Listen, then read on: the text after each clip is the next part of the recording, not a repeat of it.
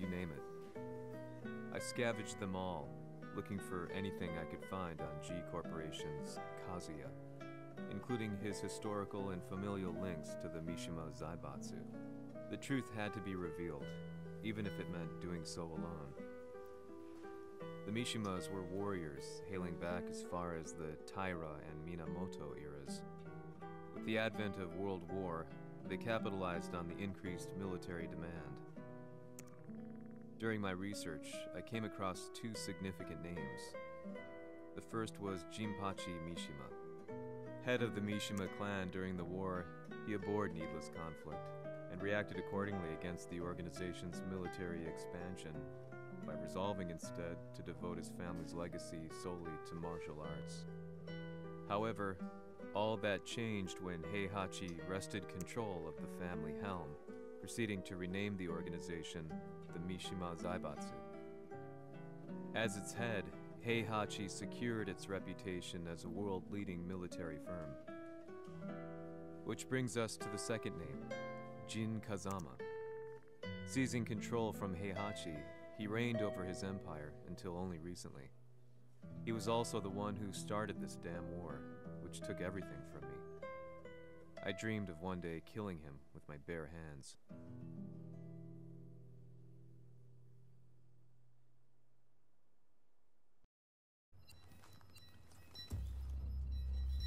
Devil という存在を世に知らしめ、わしの正当性を主張するには、やはりジンは外せん。Jin Kazama. So che il suo demone interiore supera perfino quello di Kazuya. Un momento. Chi fosse lui?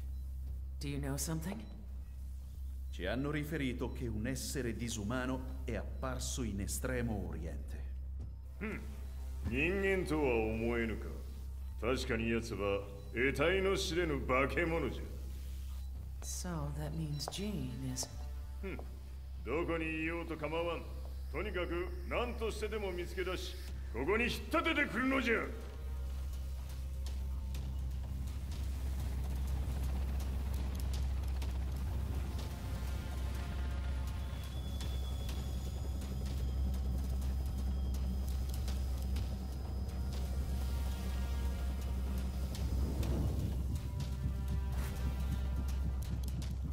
Everything looks clear. En route to the United Nations HQ. Roger that. What?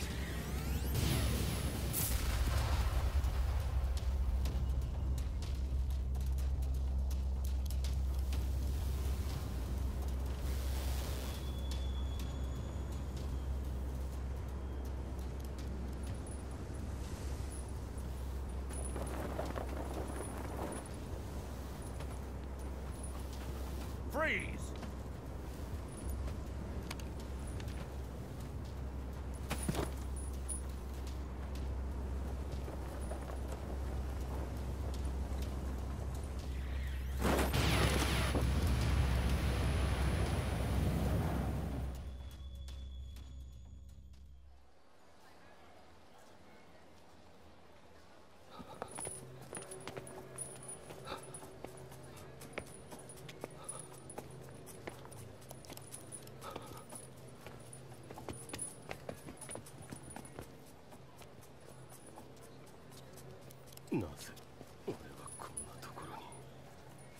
I see him!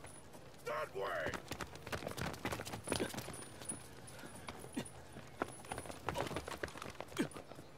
Hands on the ground now!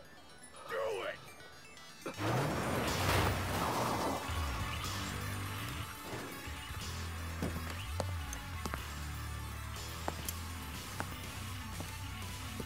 Worry not.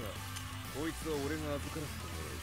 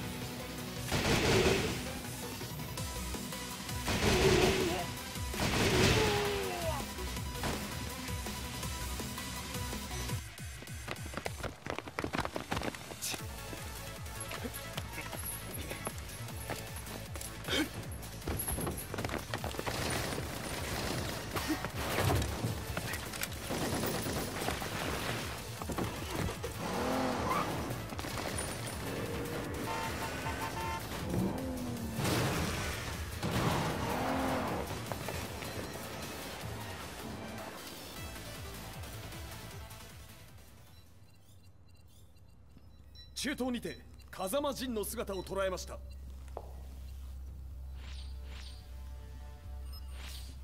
Is that Lars? ほう、奴もジンを狙っていたのか。Things just got a whole lot more complicated. すぐさま追跡部隊を向かわせます。No, there's no point. We'll have to stay one step ahead.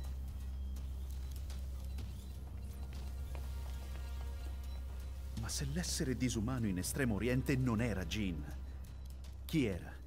O cosa era?